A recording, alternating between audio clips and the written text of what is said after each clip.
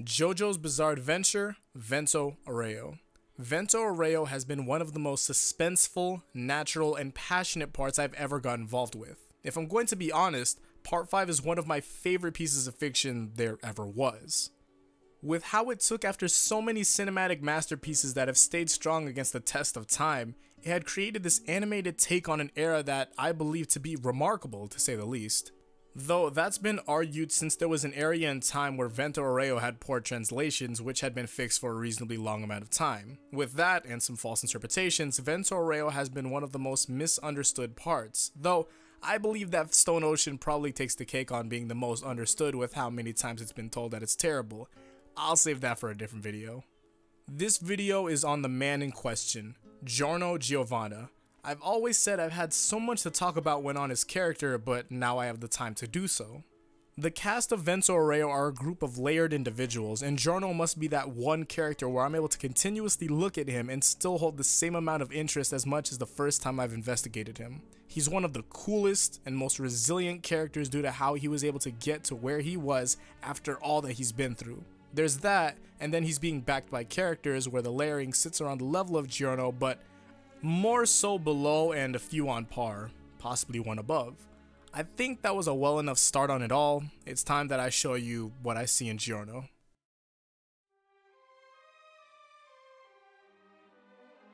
Giorno Giovanna, born Haruno Shiobana. With the parents that Giorno had, you know that it had to have been difficult for him growing up, with one parent being repetitively absent when he was an infant and the other being absent forever. With a mother that would constantly be in and out, Giorno had lived in fear as an infant, trembling at night since crying wouldn't help, waiting for his mother to return each night she's gone. His mother had gotten married to an Italian man, which ended up in the transfer from Japan to Italy. That man she married was no better than her. He was a man that would abuse Giorno consistently. He developed a habit on trying to read people because of the abuse he got from his stepfather, which led to more abuse because the man believed that Giorno was trying to read him because Giorno thought of himself higher in comparison, when the real case was that Giorno's reading was trying to give him a reason on why people would treat him like this.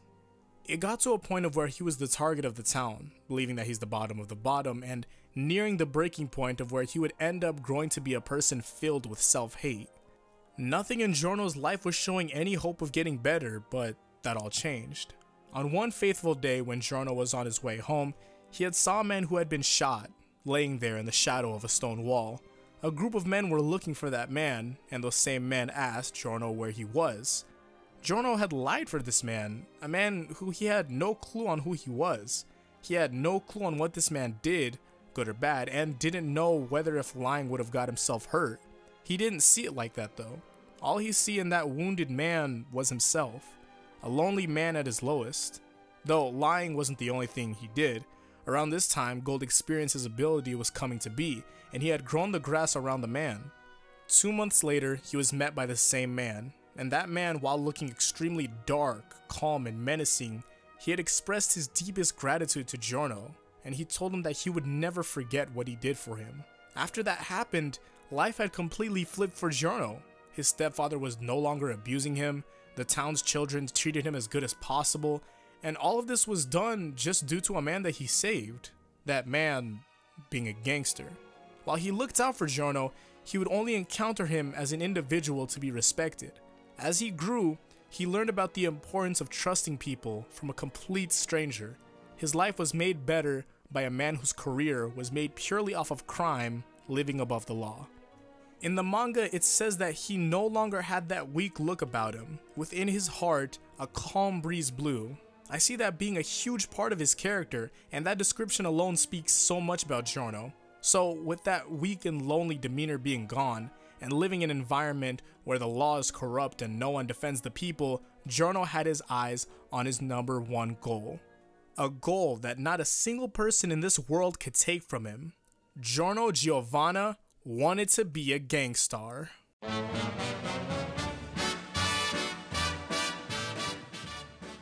I'm going to pause it right here because for those that didn't get it there, the last line was a reference to Goodfellas, a movie if you already haven't seen, please do. It actually traces back to Vento Arreo pretty well, and along with that, Giorno's character. Now, Giorno's character introduction is one of the coolest things I've seen in JoJo because there's way more than what we're seeing that made his character what he is. Reading through and slowly realizing that Giorno's character being a product of both Jonathan and Dio is huge. Even with a terrible upbringing, he was able to empathize and live better for it. The humanity shown to him had given him hope in the world so that he can bring the same justice that the man was for him, but now for others. Now, how does he apply this into his world? Well, that's Vento Reo. Now, how he applies himself in the gangster world and the personality that he's developed shows in Gold Experience Part 2, the chapter where he interacts with Leaky Eye Luca. When it comes to the confidence he portrays, it has many sides. Against Luca, his confidence and attitude was warranted since he knew he wasn't in any real danger since no one has been able to contest him. At times, his confidence is at a point where it's not necessary and he needs to come down to realize the issue at hand. At other times, it's a front along with his bravery so he doesn't break his composure in front of others. After confidence, you have Giorno's tolerance. When Luca was getting at Giorno, you can see that he knows that Luca is planning on doing something that's going to end up being unreasonable. He was reading him as soon as he started approaching. Luca is constantly beating around the bush and Giorno gets assertive with him. That alone brings out Luca's true form and true intentions. Luca wants a gift of respect, that being money, so that Giorno and him could be cool. I'm guessing that the airport is either direct territory or around territory of the gang that Luca is affiliated with. Giorno tells him that he has no money since he's already paid for protection, but Luca keeps on asking for his money. Even when Luca is holding his wallet, he's asking for Giorno's wallet and money. Giorno's nearly fed up with repeating himself because he believes that he's just explaining the same thing over and over to someone unintelligent, meaning if someone didn't hear it correctly the first time, he most likely believes they're being dumb. A frog created by Gold Experience comes to Giorno, and while Giorno has moved his focus to it, Luca is telling him to get rid of it and pay him. One of Giorno's beliefs connects over on those innocent should be defended and not attacked. While Giorno knows the frog and what will happen if it's attacked, he's more so trying to give Luca some reasoning on why he shouldn't do it. Luca goes ahead and doesn't listen to Giorno again, which ends up being his downfall. Unreasonable people are extremely annoying to Giorno, but he seems to always try to be a voice of reason when something is happening with them, even if he knows their intent. If an action of intent happens or was previously made, Giorno will not hesitate to be the judge of that person. There are levels to his judgment that vary on the severity of the harmful action. I think the best show of Giorno's judgment was against Cioccolata. Cioccolata being one of the most disgusting people we've ever seen in JoJo, deserving the longest brutal beatdown that's ever happened in manga. Honestly, the ending was beautiful, if you think about it. I think all the other JoJos are known for answering betrayal after it's been attempted, like Jotaro against Steely Dan or Rubber Soul. They act after even while knowing they're going to be betrayed because usually they're in situations where they're above the person that they're going against. In the fight against Cioccolata, Cioccolata would have had the upper hand if Giorno was actually abiding to his word, but he was lying to Cioccolata the whole time. He was so shocked since he believed that since Giorno is on the opposing side where it looks like he's a good guy, then he's a hero archetype. Then it turns out that he's an anti-hero if anything, or well, a type of anti-hero since there's so many categories in that one type alone. If Giorno acted like anybody else and not lied to Cioccolata, we might have lost Mista, but we didn't because Giorno knows better. While this is one of Giorno's strongest moments, there's others that support the portrayal of Giorno, the defender of the innocent. The one I want to bring up also connects with the future after this moment, this being Giorno versus Black Sabbath. Unknowing of what happens when the lighter goes out, Giorno's one objective was to protect the flame. It's accidentally put out by an old man, but the same old man uses Giorno and reignites it to make the situation look alright. After that's done, Black Sabbath appears and attacks the old man for reigniting the lighter. Black Sabbath being a remote stand that's meant to activate once the flame is reignited after being put out. Black Sabbath had killed the old man, and that was a hefty hit to Giorno because that man died because Giorno wanted to become a gangster. After the fight, and after the time Polpo gave Giorno, he returned to Polpo with the lighter. Polpo gives him this full speech on trust and how the worst thing possible to do in this world is to insult said trust, believing that if trust was to be insulted, then even God would permit murder in that situation. Giorno agrees, and then he serves God's judgment to Polpo by his own hand. turning his pistol into a banana. It's your last meal. Take your time. Enjoy it. Giorno has so many moments where he shines and his beliefs shine harder. Though while he seems like this indomitable character, Giorno isn't as stoic as he would want you to think. While he keeps it cool in the part, it's all development from separate points. Each one of those points is a new experience to Giorno, and it all shows in his expressions and execution in both his words and actions. An early example is Giorno's first encounter with Bruno. With sticky fingers, Bruno was able to put the eye of Luca into Giorno's closed hand. He couldn't think of any logical reason on how Bruno would be able to do something like this and put it into his hand without him feeling it. He was originally keeping an immovable composure in the same way that he did against Luca, since he was just viewing Bruno as another regular guy, but that was all over and done once Bruno started using sticky fingers.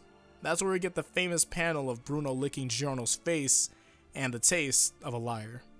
In Vento Arreo, we continue through it all, having Giorno going through all these new experiences for him to learn from it all. Sometimes he gets scared and he sees that same kid he was in the past. Sometimes he's disappointed in himself and he slowly begins losing himself in his composure. But in the end, he always finds his path. For each new experience, development is made, and that development is always solidified with a monumental panel that shows Giorno Giovanna in all of his shining glory. Sometimes it's him that needs to gather himself to come out victorious, and sometimes it's the others that guide him so he can follow in the same righteous path to where they walk together. I believe I spoke a good amount on his character and personality, but I personally want to focus on his character design now. I'm sure that everyone takes note on Araki's design choice in Vento Arreo and how it's jumped so high in quality from Stardust Crusaders, since you know Diamond is Unbreakable is majority school uniforms and Jotaro who doesn't change. You can obviously exclude the fashion god known as Rohan, but you understand what I'm getting at. On Giorno's character design, in specific, it all starts at his hair. If you notice Giorno's hair, there's 3 buns. This connects over to Araki and his love for the rule of thirds. The rule of thirds transfers over into multiple things, but mainly in Giorno and Dio. Dio with 3 letters translating into God, another 3 letters, transferring over into his heaven beliefs, which has the 3 main points of transformation: Son, the Father, and the Holy Spirit. 3 suns presenting in Stone Ocean, then the 3 moles in his ear. You get the deal with Dio. With Giorno, you have his 3 ladybugs and his 3 buns being a callback to Dio. While that's a subtle callback, the straps on gold experience is as direct as possible. Oh, another thing I almost forgot to mention. When Dio goes, quote, awakened, unquote, he loses his headband, which was the 4th heart. After that, he's just left with 3. So there's another thing on that. Now, on color theory, the first thing to notice again is in his hair. The bright blonde hair more saturated towards yellow, representing a warming effect. This being Giorno's hair means that you looking at Giorno should be expelling feelings of warmth and cheer. With it being blonde, you can see his hair as even golden, symbolizing loyalty. Though it's only at his hair because you wouldn't want too much yellow. Too much yellow doesn't do well. Now, the blue being used in his outfit symbolizes a lot. Blue being tranquility, sincerity, loyalty, wisdom, confidence, and intelligence. Though, I'm classifying his blue as a blue and not a dark blue or navy blue. If it's classified as navy blue or a darker blue, then it could symbolize power, seriousness, and knowledge. The ladybugs on Giorno's outfit gives us small traces of red. These small traces around the blue possibly means that it's either behind what the blue symbolizes or it's meant to not show as hard since it's not meant to give away what the blue is masking. Going with the first belief, red symbolizing passion, strength, and determination. So in a sense, combining yellow, blue, and red should give you this type of hero color. Approaching looks, Giorno has a face where it can give you so much ease and intimidation depending on what he's feeling, but I think the biggest thing is that Giorno's expressions are also callbacks to Dio, because when people look at Giorno and Dio, they don't get an immediate intimidation expression, but instead an expression filled with serenity and kindness. I didn't know that charisma passes through genes like that. That's pretty clean. I'm sure that you get Giorno's character by now, but there's still more to the character. The only Joe starts to grow, develop, and craft his stand when getting older. He's very analytical when it comes to figuring out his stand or trying to figure out a situation to convert it to his side. He has funny moments, but I believe that if you're looking for a character with more of said moments and some of the best exposition possible, just look at Mista, especially when he gets going when he's talking. Looking at Bruno's group converse in general always interests me since it's exactly how you would see friends converse. I love it when they did this in Diamond is Unbreakable, and I wish they had more of it in Stardust Crusaders. And a complete side note, he's the first Joestar in 6 parts to have a whole part dedicated to him going after a goal that wasn't put onto him by some random factor. Now, going back to this, there's so many things that Giorno is, but not one of those things is boring. I also can't see why or how he's ever to refer to as a character with no personality. Just because he isn't extremely loud and making wisecracks 24/7, it doesn't mean he's bad by any means. He's just your friendly neighborhood mobster, keeping it stylish and looking out for everyone.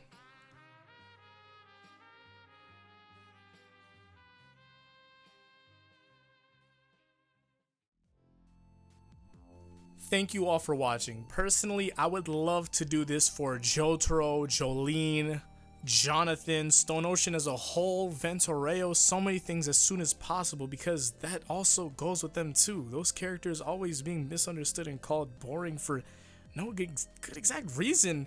I want to do that all, but it does take a while.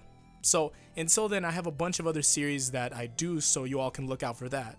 If you want to keep up with me, follow me on Twitter. I'm really active there. You guys can also follow me on Twitch to converse with me when I'm streaming about really anything, and leave a comment for what you want to see next. It can be a part of a character analysis, something you want answered relating towards JoJo, My Hero, anything I do, Hunter, or really anything you guys want me to go over. I also have a Discord server, the link being in the description along with my other media.